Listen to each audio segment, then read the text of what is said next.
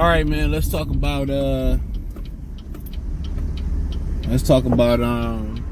did the Detroit Pistons do enough this offseason? I didn't feel like they needed to do, in my opinion, I didn't feel like they needed to do a whole bunch. I know a lot of people going around Detroit saying, well, they need to get a superstar and they need to, you know, but you just don't know what this is. And I'm going to do it live. I'm trying to wait as long as free agency wrap up. But then, obviously, after the summer league, then it's really Lions talk until the Pistons hit training camp. So, I got some good Piston video ideas lined up as well. Like, people be in a rush. And a lot of times out of 10, people be in a rush to go absolutely nowhere that needs to be going in a rush, too.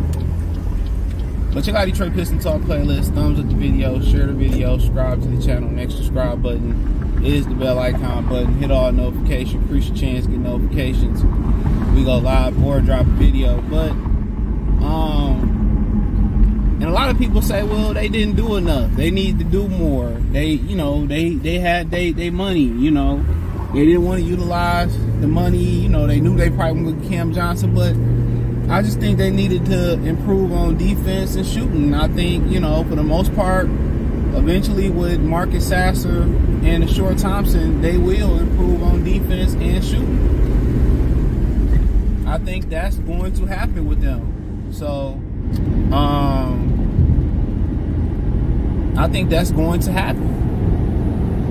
So, Joe Harris, okay, not the greatest defender, but I just think the biggest thing for them is to figure out what you got. And I don't want to continue to sound like a broken record, but the biggest thing for them is to be healthy and figure out what this is and what this can be.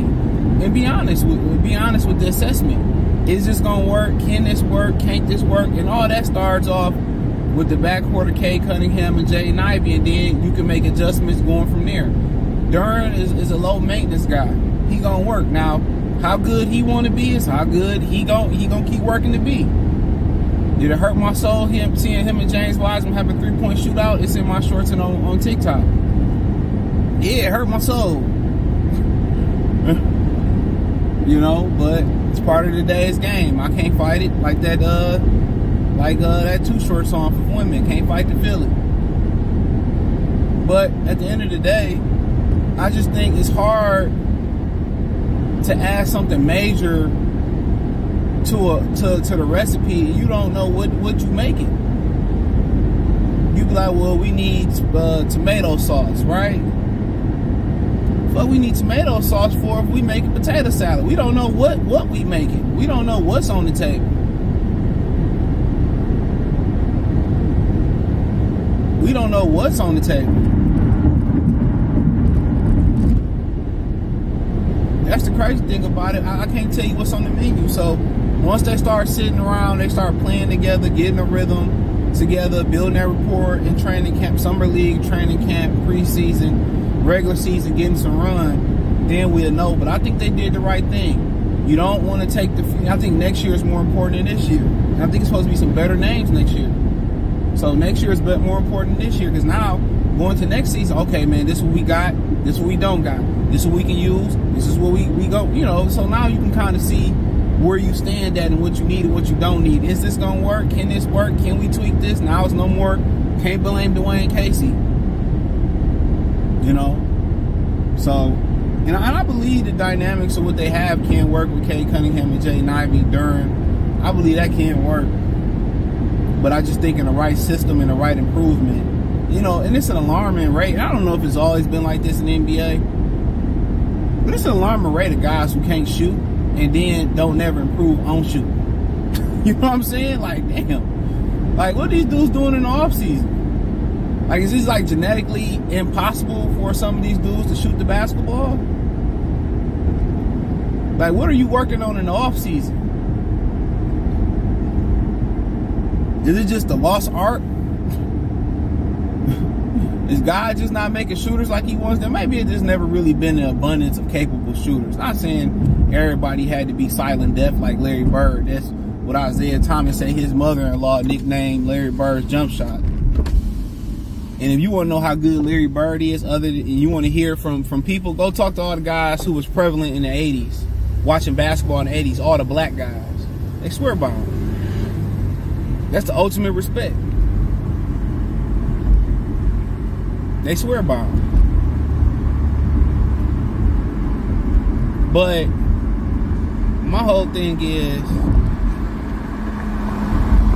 they improve. They got depth. Oh, they be dropping crazy, bro, in the suburbs. They got depth. They got shooting. I think their defensive potential just went up, and we'll see if these dudes can develop. But it's all gonna start on the defensive end of the floor. It's all gonna be about them hanging they hats on defense. And offensively, it's gonna start with, you know, Kay Cunningham, Jaden Ivey, then the shooting behind them. And I like a lot of offense for them with a lot of pick and rolls, a lot of slashing, a lot of getting to the rim, looking to get a bucket at the rim. I like that for them. I like that for them. Just they should live in the paint. They should live in the paint, bro. They should be getting to the free throw line 10, 15 times a game. You know, a lot of oops to Durn, a lot of kickouts to the shooters. But, you know, people saying it wasn't enough. I think what they did what they supposed to do. Don't go mortgage your future on a role player in Cam Johnson. $30 million for a role guy. You could have went out there and got you could have went out there for $30 million and got John Collins III for less than that. Now he ain't the defender Cam is, you know, but hey, you shoot it. You know, he might have a better chance of making an all-star than Cam Johnson too, to be honest. Truth be told. But you know, he was born out there in Utah. A lot of people don't know that about John Collins. He was an Army brat. So he get to go back to Utah. Never been to Utah. Go out to the West Coast, it's cold as hell. I heard Denver pretty nice too out there. I had an uncle who was a cop out there. Passed away a few years ago now. But they came and sent them off right here though, so that was dope. But nonetheless, dude, I'm fine with what they did. You know, and what's so funny about it? You know, when I kind of like, and I kind of run into people that kind of notice me. I think the ultimate sign of respect for me is people say, man, you be keeping it real. I mean, that's, some people say, well, you just need to be a little bit more positive or whatever. Dude, I ain't here to tell you what you want to hear. You know, what my boy Dr. BOA say on YouTube, you say you could go anywhere for the lies, but you come here to get the truth about Detroit sports. You can go anywhere to get the lies, but you come here. I'm still after Dr. BOA. Go take a shadow out. Go anywhere to get the lies, but in Detroit, you come here and get the truth. And I always tell y'all, it's a place for everybody. It's a place for people that want to live in Mariah Carey fantasy land. You know, it's people that want to be in the middle or just want to be casual friendly.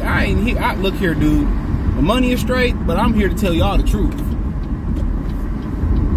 I tell the truth. I just being honest. I'm just here to tell the truth.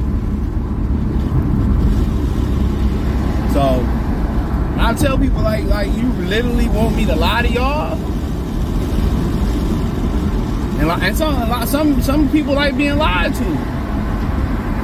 Some people can't handle the truth. When I say something encouraging like this, and I speak to them, and I say something positive, hey, people don't like it. People don't say, "Oh man, you know they'll never reference this shit." Never. But like I said, I got no problem with everybody want to add an ingredient when you don't even know what we eating, bro. We don't even know what's on the menu. So we gotta know what we eating first. So we'll see them hash that out. Hopefully next season. Hopefully it's in a positive manner. I'm pretty sure it's gonna be a few chinks in the armor. Excuse me, but hey, just gotta wait and see. But hey, but Joe Harris gonna shoot it. Yeah, he a defensive liability. So is Bojanovic. Just hope that they not dumb enough to start them in the same lineup together or have too many lineups with them together. But the shooting gonna be crazy. So you're gonna have to try it. You just hope you got them in enough lineups with shooters. I mean, with defenders. And really, team defense, you know, it ain't all about individual capability. Sometimes it's just simply about just communicating and effort. That's what it's sometimes about, communication and effort. Being where you supposed to be and being punctual. Everybody ain't gonna be out there and be Bruce Bowen and shit.